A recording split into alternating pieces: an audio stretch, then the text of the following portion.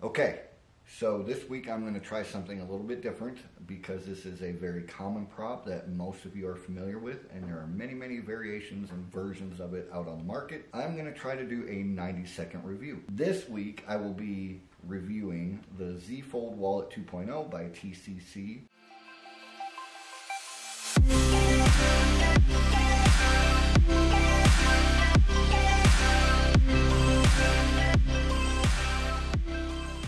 I really like it. Imagine that. Okay, I promise one of these days I will review something that I don't like or that I think is total crap. I promise. It's just I tend to buy magic for my own use and tend to buy things that I think I'm going to like. If you have the need to switch out, vanish, or produce a small thin object like a business card, a billet, a playing card, a credit card, anything like that, then a Z-Fold wallet can definitely come in handy.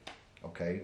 However, unlike a lot of other Z-Fold wallets, this one has a locking feature, which means you can handle it very freely without anything flipping or flopping open that shouldn't.